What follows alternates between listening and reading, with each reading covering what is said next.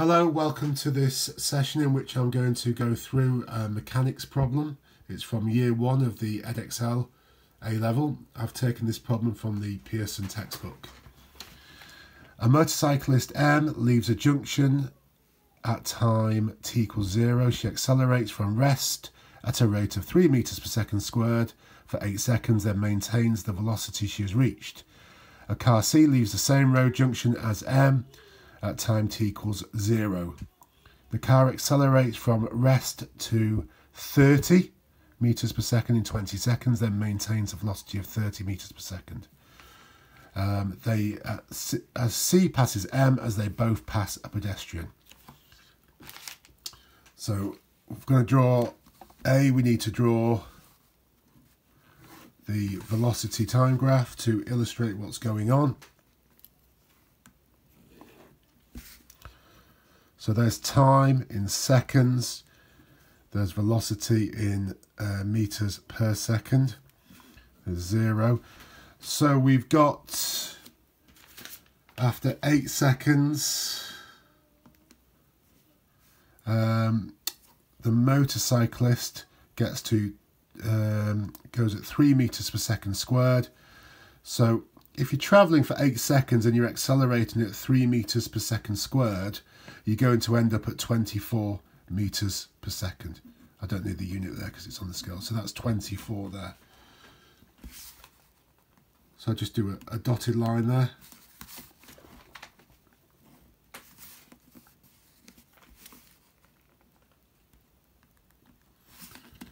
So 24 over 8 would give you a gradient of 3, so my acceleration is 3. And then the motorcyclist just goes on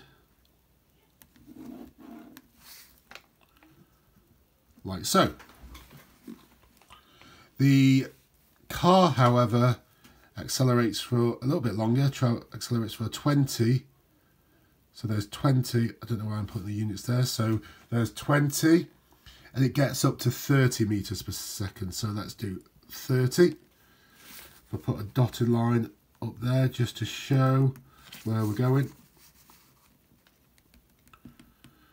So there's the car is going up there, and then the car maintains 30 meters per second.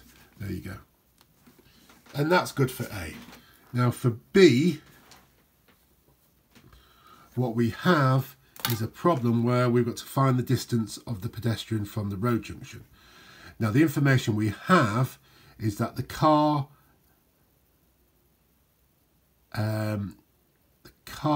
passes the motorcyclist as they both pass a pedestrian. That means they've all travelled the same distance. So we need an expression for this distance. Well, let's have a look. So we know that it's going to be somewhere over here. And we're going to call it big T. I'm going to say at big T, the motorcyclist and the car, they cross. They meet. So the area, at some time, their area is going to be the same. So for C, let's see, the area or the displacement is going to be equal to, well, what do we have for the car? We've got this triangle here. So that triangle, if you look at that triangle, it's 20 times 30 over 2. So that's the triangle plus, well, how far is that? That's t minus 20. T minus 20. So that's the base times 30. So what you would have there is you'd have 20 times 30 over 2 is 300 plus 30t minus 600, which would give you 30t minus 300. So that's for the car. So that's the area of how far the car has travelled when we come up to this point T. Well, what about the motorcyclist? We'll think about the area or the displacement. Well, that's going to be this little triangle, 24 times 8.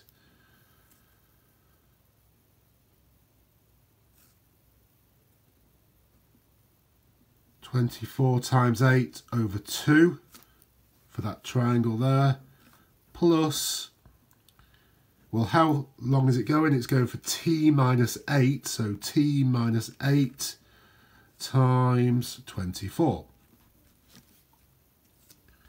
So 24 times 8 over 2 gives me 96, plus 24t minus 192.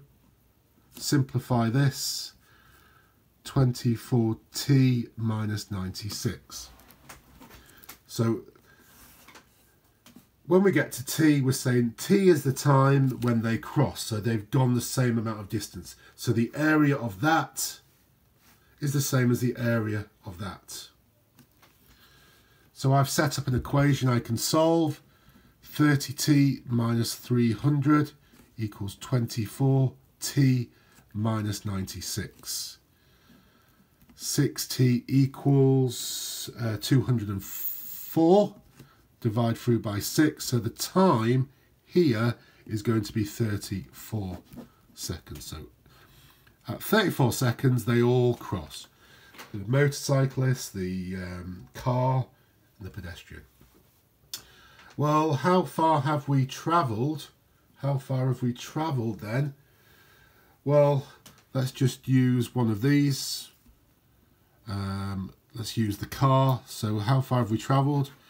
So 30 times 34 minus 300.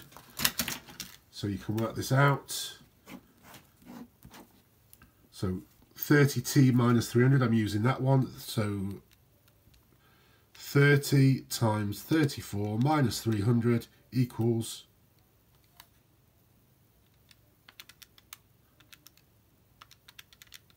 720. So we've gone 720 metres, which is what the question wants. The question wants, find the distance of the pedestrian from the road junction.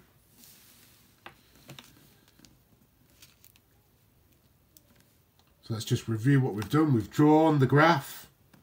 Once we've got a graph, we have a better chance of solving the problem. We've looked at how far at this time, this unknown time initially, the car has gone, how far the motorcycle has gone. So 30t minus 300, 24t minus 96. We're saying this area is the same as this area, therefore they've travelled the same distance or the same displacement. Work out the time and we put that into one of those.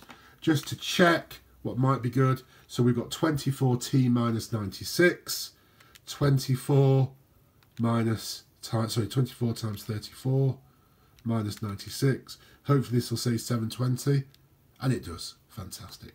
So I know I'm correct there. I hope that was clear. Thank you very much.